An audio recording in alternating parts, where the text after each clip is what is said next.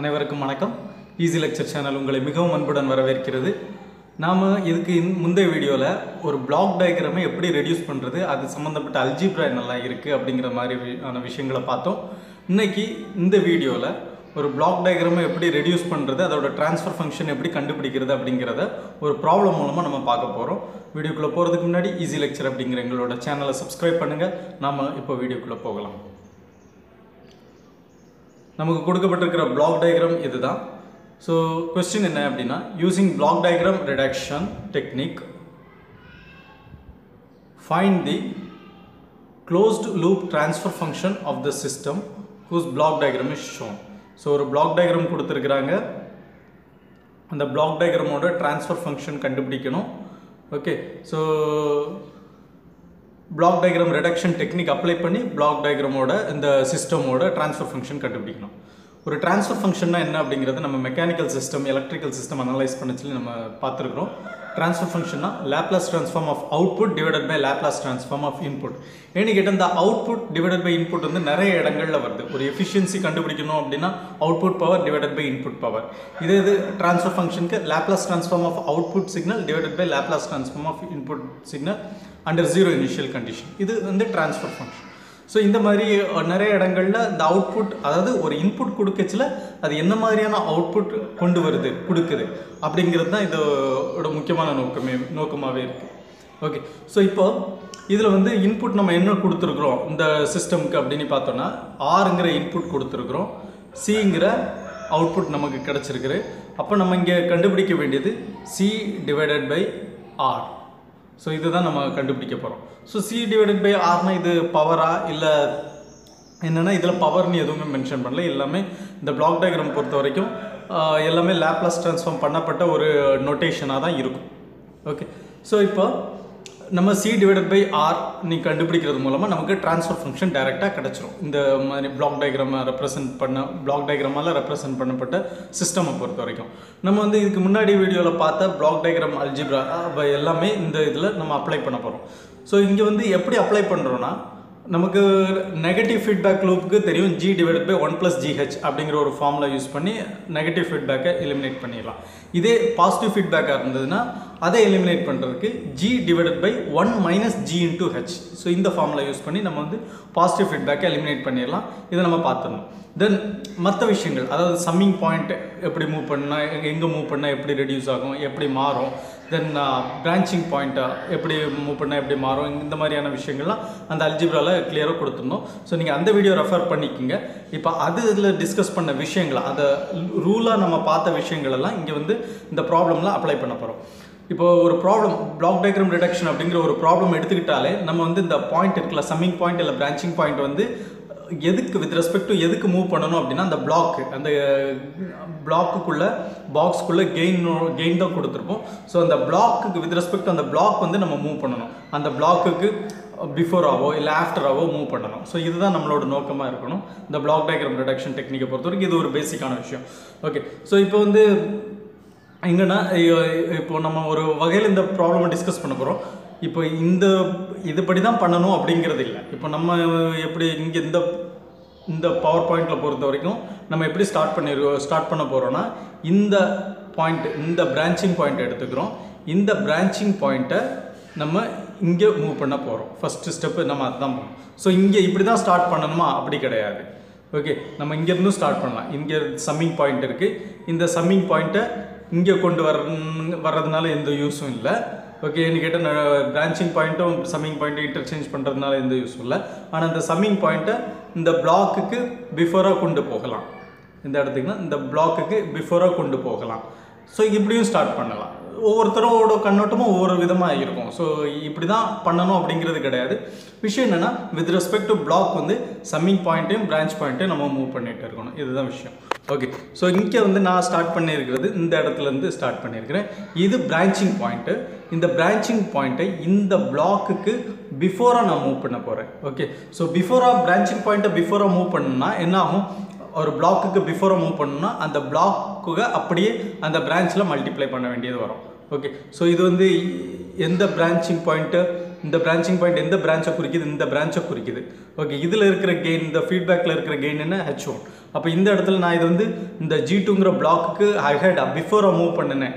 Okay, so இப்படி இந்த இடத்துக்கு கொண்டு வந்தேன், மூவ் பண்ணேன் அப்படின்னா இது பிரான்ச்சிங் பாயிண்ட்டுங்கிறதுனால டைரெக்டாக அதோட கெயினாலே மல்டிப்ளை பண்ண வேண்டியது வரும், G2வால் மல்டிப்ளை பண்ண வேண்டியது வரும். ஓகே, ஸோ எதுக்காக இந்த இடத்துலேருந்து ஸ்டார்ட் பண்ணுறேன் அப்படின்னா, இந்த பிரான்ச்சிங் பாயிண்ட்லேருந்து ஸ்டார்ட் பண்ணுறேன்னா இதை ஒன்று நான் ரிமூவ் பண்ணிட்டேன்னா இது எல்லாமே என்னெல்லாம் G2 G3 கேஸ்கேட் ஆயிரும், G2 G3 G4 கூட பேரலல் ஆயிரும். ஸோ இந்த மாதிரியான விஷயங்கள் இது இந்த 3 பிளாக்குமே ஒரே பிளாக்ல நம்மளால் கொண்டு வர முடியும். ஸோ அந்த ரீசனுக்காக இந்த பாயிண்ட்டை எடுத்துருக்கிறேன், இந்த பிரான்ச்சிங் பாயிண்ட்டை எடுத்துருக்கிறேன். எப்படி நீங்கள் வேறு ஏதாவது பாயிண்ட் வச்சு ஸ்டார்ட் பண்ணால் கூட கோர்ஸ் ஆஃப் அந்த ப்ராப்ளம் சால்வ் பண்ணுற கோர்ஸில் கண்டிப்பாக இப்படி இந்த இடத்த நம்ம என்கவுண்டர் பண்ணி தான் ஆகணும், இந்த இடத்த சந்திச்சு தான் வரணும். ஓகே, ஸோ இது வந்து அது நம்ம மற்ற விஷயங்கள்லாம் சால்வ் பண்ணிவிட்டு அதுக்கப்புறம் லாஸ்ட்டாக இதில் சால்வ் பண்ணுற மாதிரி இருக்குது. ஸோ எப்படி எந்த ஆர்டரில் பண்ணுறோம் அப்படிங்கிறது முக்கியம் இல்லை, நம்ம வந்து கரெக்டாக பண்ணுறோம், அதுதான் முக்கியம். ரைட், இப்போ இந்த பிரான்ச்சிங் பாயிண்ட்டை நான் மூவ் பண்ணியிருக்கிறேன். ஓகே, ஸோ இங்கேருந்து அந்த பிரான்ச்சிங் பாயிண்ட் எங்கே மூவ் ஆகிருக்கு அப்படின்னா இந்த இடத்துல இந்த பிரான்ச்சிங் பாயிண்ட்டை இப்போ இங்கே மூவ் பண்ணியாச்சு. ஓகே, ஸோ மூவ் பண்ணதுனால இந்த பிளாக்ல என்ன கெயின் இருக்கோ அதாலே அந்த பிரான்ச்சை நான் மல்டிப்ளை பண்ணியிருக்கிறேன். ஓகே, ஸோ இப்போ என்ன ஆகுது அப்படின்னா இந்த பிளாக் G2 G3 கேஸ்கேட் கனெக்ஷனில் வந்துடுது. அப்போ அதை என்ன நம்ம பண்ணலாம், ஒரே பிளாக்ல G2 × G3 பண்ணிடலாம். தென் இந்த G2 × G3க்கு G4 வந்து பேரலாக இருக்குது. ஓகே, ஸோ G4 எப்படி பேரலாக இருக்குன்னா இங்கே ப்ளஸ் பண்ணப்படுது. அப்போ நம்ம இதை எப்படி எழுதலாம், இந்த 3 பிளாக்கையும் ஒரே பிளாக்ல கொண்டு வந்துடலாம். G2 × G3 + G4 அப்படிங்கிற ஒரே பிளாக்ல நம்மளால் ரெப்ரசென்ட் பண்ண முடியும். அதே மாதிரி இந்த 2 பிளாக் H1 இருக்குது, G2 இருக்குது, இந்த 2 பிளாக்குமே ஒரே பிளாக்ல நம்மளால் கொண்டு வர முடியும். ஏன்னா ரெண்டுமே கேஸ்கேடட்ல இருக்குது. அதனால இதை H1 × G2 இல்லை G2 × H1ல நம்ம எழுத முடியும். ஓகே, இது அடுத்த ஸ்லைடில் காமிக்கப்படும். ஓகே, ஸோ G2 × G3 கேஸ்கேடில் இருந்துச்சு, அப்புறம் G4 வந்து பேரலாக இருந்துச்சு. Okay, so G2 G3 + G4 எழுதியாச்சு, H1 × G2 எழுதியாச்சு. இப்போ அடுத்தது என்ன பண்ண போகிறோம் அப்படின்னா இந்த சம்மிங் பாயிண்ட் இருக்கு இல்லையா, ஸோ இந்த சம்மிங் பாயிண்ட்டை நம்ம இந்த பிளாக்குக்கு பிஃபோராக கொண்டு வர போகிறோம். ஓகே, ஸோ சம்மிங் பாயிண்ட்டை நம்ம இந்த பிளாக்குக்கு G1ங்கிற பிளாக்குக்கு பிஃபோராக கொண்டு வர போகிறோம். ஸோ இப்படி தான் பண்ணணுமா அப்படிங்கிற அவசியம் கிடையாது. இந்த சம்மிங் பாயிண்ட்டை கூட நம்ம இந்த G1ங்கிற பிளாக்குக்கு ஆஃப்டராக கொண்டு வந்துக்கலாம்.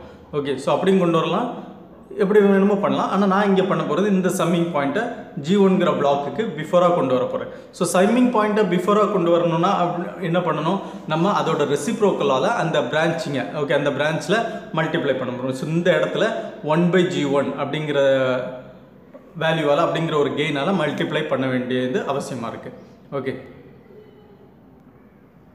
ஸோ இங்கே இந்த சம்மிங் பாயிண்ட்டு முதல்ல இங்கே இருந்துச்சு, அந்த சம்மிங் பாயிண்ட் என்ன பண்ணியிருக்கிறேன் G1ங்கிற இந்த பிளாக்குக்கு பிஃபோராக கொண்டு போயிருக்கிறேன். அதனால் அந்த பிரான்ச்சில் 1/G1 அப்படிங்கிற இதோட ரெசிப்ரோக்கலால் மல்டிப்ளை பண்ண வேண்டியதாக இருந்திருக்கு. ஓகே, ஸோ அடுத்தது இந்த 1/G1ங்கிற இந்த பிளாக்கும் H2ங்கிற பிளாக்கும் கேஸ்கேடடாக இருக்குது. கேஸ்கேடடாக இருக்கிறதுனால நம்ம அதை ஒரே பிளாக்கில் கொண்டு போயிடலாம். H2 × 1/G1 அது H2/G1 ஆகும்.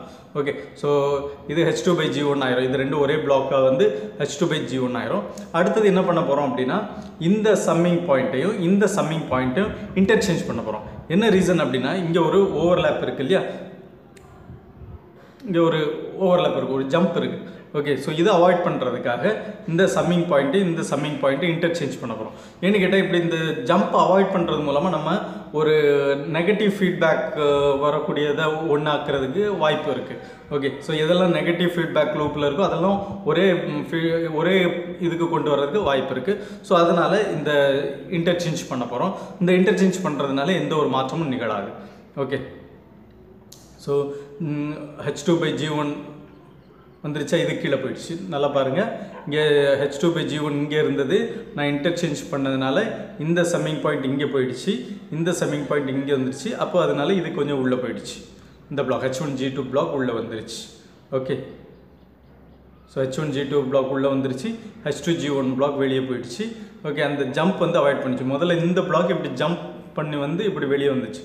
ஓகே, மற்றபடி பேராமீட்டர்ஸில் அதில் இருக்கிற G1 மற்ற கெயினில் வந்து இது எந்த ஒரு பாதிப்பையும் ஏற்படுத்தாது. ஓகே, இப்போ இந்த பிளாக் மட்டும் நம்ம பார்த்தோம்னா இது ஒரு feedback loop, negative feedback loop. இங்கே மைனஸ் இருக்கிறதுனால இது negative feedback loop. Okay, so negative feedback லூப்பை நம்ம எப்படி எலிமினேட் பண்ணலான்னு நம்ம ஏற்கனவே பார்த்துருக்குறோம். அதாவது மெயின் பிரான்ச்சில் இருக்கிற gain divided by 1 plus main branch gain of main branch into feedback gain. Okay, இதுதான். இப்போ இதில் வந்து மெயின் பிரான்ச்சில் இருக்கிற கெயின் என்னென்னு பார்த்தோம்னா G1. ஓகே, ஃபீட்பேக்கில் இருக்கிற கெயின் என்னென்னு பார்த்தோம்னா H1 into G2. Okay, so நமக்கு வேண்டிய ஃபார்முலா என்ன? நெகட்டிவ் ஃபீட்பேக்கை எலிமினேட் பண்ணணும்னா G divided by 1 plus GH. இங்கே Gக்கு பதில் என்ன இருக்குது? G1 இருக்குது. Hக்கு பதில் என்ன இருக்குது? H1 into G2. Okay, H1 into G2 இருக்குது. இதை வந்து நம்ம இந்த ஃபார்முலாவில் சப்ஸ்டிடியூட் பண்ணோம்னா இந்த இப்போ நான் பாக்ஸ் போட்டிருக்கிறேன்ல, இந்த பாக்ஸ் எல்லாமே ஒரே பிளாக்குள்ளே வந்துடும். ஓகே, ஸோ அப்படி நம்ம பண்ணச்சில் என்ன வந்திருக்கு அப்படின்னா இப்படி வந்திருக்கு G1 divided by 1 plus G1 into G2 into H1. Okay, இப்படி வந்திருக்கு. இப்போ மறுபடியும் என்ன ஆகுது? இந்த ரெண்டு பிளாக் இருக்கு இல்லையா, இந்த ரெண்டு பிளாக்கும் கேஸ்கேடடில் இருக்குது. அப்போ கேஸ்கேடடில் பிளாக் இருந்துச்சுன்னு நம்ம மல்டிப்ளை பண்ணலாம். அப்போ இது எப்படி ஆகும்? G1 into G2 G3 plus G4, G1 into open bracket G2 G3 plus G4 the whole divided by 1 plus G1 into G2. Okay, so இப்படி நமக்கு வரும். ரைட்டா? அது இங்கே வந்திருக்கு G1 into open bracket G2 G3 plus G4 divided by 1 plus G1 G2 H1 வந்துருச்சு. இப்போ மறுபடியும் இந்த பிளாக்கை பார்த்தோன்னா நமக்கு இது ஒரு நெகட்டிவ் ஃபீட்பேக், இங்கே மைனஸ் இருக்கிறதுனால இது ஒரு நெகட்டிவ் ஃபீட்பேக் லூப். இந்த நெகட்டிவ் ஃபீட்பேக் லூப்பை நம்ம மறுபடியும் G divided by 1 plus GH அந்த ஃபார்முலாவில் சப்ஸ்டிடியூட் பண்ணி, ஸோ அதை இங்கே எவாலுவேட் பண்ணியிருக்கிறேன். இது நம்ம எவாலுவேட் பண்ணி இதை சால்வ் பண்ணிச்சில் நமக்கு இது எல்லாமே ரெடியூஸ் ஆயிரும். இந்த என்டையர் பிளாக்குமே நமக்கு ரெடியூஸ் ஆயிரும். ஓகே, ஸோ இங்கே வந்து மேத்தமெட்டிக்கல் நோட்டேஷன் இது எல்லாமே G, இது எல்லாமே G, இது H. இதை வந்து என்ன பண்ணியிருக்கோம் அப்படின்னா G divided by 1 plus GH இந்த ஃபார்முலாவில் சப்ஸ்டிடியூட் பண்ணியிருக்கிறோம். ஓகே, ஸோ சப்ஸ்டிடியூட் பண்ணி இங்கே சால்வ் பண்ணியிருக்கோம். ஓகே, ஸோ சால்வ் பண்ணி இங்கே G1 இந்த G1 கேன்சல் ஆகும். இதில் LCM எடுத்தோன்னா 1 plus G1 G2 H1 1 plus G1 G2 H1 cancel ஆகும். Okay, so 1 plus G1 G2 H1 1 plus G1 G2 H1 cancel ஆகி ரிமைனிங் டேர்ம்ஸ் எல்லாம் இங்கே இருக்குது. இதை வச்சு நம்ம அந்த என்டையர் நெகட்டிவ் ஃபீட்பேக் லூப்பை நம்ம எலிமினேட் பண்ணி வச்சிடலாம். ஓகே, ஸோ நமக்கு இப்படி ஒரு இது கிடச்சிருக்கு. நம்ம இது வந்து இது மூலமாக அந்த நெகட்டிவ் ஃபீட்பேக்கை எலிமினேட் பண்ணியாச்சு. மறுபடியும் ஒரு சம்மிங் பாயிண்ட் இருக்குது, இதுலேயும் ஒரு நெகட்டிவ் ஃபீட்பேக் லூப் இருக்குது. ஆனால் இந்த இதில் வந்து ஃபீட்பேக் லூப்போட கெயின் கொடுக்கப்படலை. ஓகே, ஸோ எதுவுமே கொடுக்கப்படலை அப்படின்னா என்ன கன்சிடர் பண்ணிக்கணும்? அதில் இருக்கிற கெயின் வந்து 1 அப்படின்னு கன்சிடர் பண்ணிக்கணும். ஓகே, இப்போ இதில் இருக்கிற கெயின் வந்து 1ன்னு கன்சிடர் பண்ணி, அப்போது ஹெச்சோட வேல்யூ என்ன? 1. ஸோ இந்த கன்சிடரேஷனில் மறுபடியும் இந்த ஃபீட்பேக் நெகட்டிவ் ஃபீட்பேக் லூப்பை எலிமினேட் பண்ணணும். அதே ஃபார்முலா தான் யூஸ் பண்ணணும், G divided by 1 plus GH. இதில் Gக்கு பதில் நமக்கு இவ்வளோ டேர்ம்ஸ் இருக்குது, Hக்கு பதில் ஹெச்சோட வேல்யூ 1ன்னு சப்ஸ்டிடியூட் பண்ணி நம்ம G divided by 1 plus GH அப்படிங்கிற ஒரு ஃபார்முலாவில் சப்ஸ்டிடியூட் பண்ணியிருக்கோம். அதை இங்கே எவாலுவேட் பண்ணியிருக்கிறேன். ஸோ நமக்கு கிடச்சிருக்கிற ஃபைனல் டேர்ம் என்னென்னா இதுதான். அப்போது இந்த சிஸ்டம் வந்து எப்படி கன்வெர்ட் பண்ணப்படுதுன்னா, நம்ம Rங்கிற ஒரு இன்புட் கொடுக்குறோம். ஸோ அதில் இந்த பிளாக்கில் இந்த மேத்தமெட்டிக்கல் எவாலுவேஷன் நடந்து நமக்கு சிங்கிற அவுட்புட் கிடைக்கிது. ஸோ ஆறுங்கிற இன்புட் சிக்னலுக்கு இந்த ஆப்ரேஷன் நடந்து நமக்கு சிங்கிற அவுட்புட் கிடைக்குது. அப்போ நமக்கு ட்ரான்ஸ்ஃபர் ஃபங்க்ஷன் என்ன? C டிவைடட் பை R, அதோட வேல்யூ தான் இந்த பாக்ஸில் இருக்குது. ஸோ ட்ரான்ஸ்ஃபர் ஃபங்க்ஷன் என்ன அப்படின்னா G1 G2 G3 plus G1 G4 the whole divided by 1 plus G1 G2 H1 plus G2 G3 H2 plus G4 H2 plus G1 G2 G3 plus G1 G4. Okay, so இது நமக்கு கிடச்சிருக்கு. இப்போது அந்த black டயக்ராமை reduce பண்ணப்பட்ட block diagram தான் இது. அதுக்கோட transfer function தான் இந்த பிளாக்குள்ளே இருக்குது. ஸோ அதையும் தனியாக எடுத்து எழுதிடலாம். ஓகே, ஸோ உங்களுக்கு இந்த ப்ராப்ளம் மூலமாக பிளாக் டயக்ராமை எப்படி ரெடியூஸ் பண்ணுறது அப்படின்னு நல்லா தெரிஞ்சிருக்கும். இன்னும் ஒரு சில விஷயங்கள் நான் சொல்ல விரும்புகிறேன். இப்போ ஒரு சில சிஸ்டமில் என்ன இருக்கும் அப்படின்னா 2 இன்புட் இருக்கும், அதாவது 1க்கு மேலே இன்புட் இருக்கும், அதுக்கப்புறமேட்டு அவுட்புட்டும் நிறைய அவுட்புட்டே இருக்கும். ஓகே, 1க்கு மேற்பட்ட அவுட்புட் இருக்கும். அப்போ அந்த இடத்துல ட்ரான்ஸ்ஃபர் ஃபங்க்ஷன் எப்படி கண்டுபிடிக்கிறாங்க அப்படின்னா எந்த இன்புட் டிவைடட் பை எந்த அவுட்புட் கேட்டிருக்காங்களோ அதை மட்டும் கன்சிடர் பண்ணி மற்ற இப்போ ஒரு இன்புட் கேட்டிருக்காங்க, ஒரு அவுட்புட் டிவைடட் பை ஒரு இன்புட் கேட்டிருப்பாங்க. அப்போ மற்ற இன்புட் எல்லாம் ஜீரோவாக கன்சிடர் பண்ணிக்கணும். அவுட்புட் எல்லாம் நமக்கு அவுட்புட் கிடைக்காத மாதிரி கன்சிடர் பண்ணிட்டு ஓகே அந்த இன்புட் அந்த அவுட்புட்டுக்கு மட்டும் என்னெல்லாம் பிரான்ச் இன்வால்வ் ஆகுது, என்னெல்லாம் டேர்ம்ஸ் இன்வால்வ் ஆகுது அதை மட்டும் வச்சு நம்ம பண்ணணும். ஓகே மற்ற இன்புட் எல்லாம் ஜீரோன்னு கன்சிடர் பண்ணணும், மற்ற அவுட்புட் எல்லாம் ஓப்பனாக கன்சிடர் பண்ணிடணும். ஓகே ஸோ இப்படி சால்வ் பண்ணலாம். ஓகே ஸோ இது இந்த மாதிரியான விஷயங்கள்லேயும் வரும். ஓகே ஸோ உங்களுக்கு இந்த வீடியோ மூலமாக பிளாக் டயக்ராம் எப்படி ரெடியூஸ் பண்ணுறது, அந்த அல்ஜிப்ராவெல்லாம் எப்படி அப்ளை பண்ணுறது அப்படிங்கிற விஷயங்கள் தெரிஞ்சிருக்கும்னு நம்புகிறேன். ஓகே ஸோ இந்த வீடியோ பற்றின கருத்துக்களை நீங்கள் கமெண்ட் பாக்ஸில் தெரிவிங்க.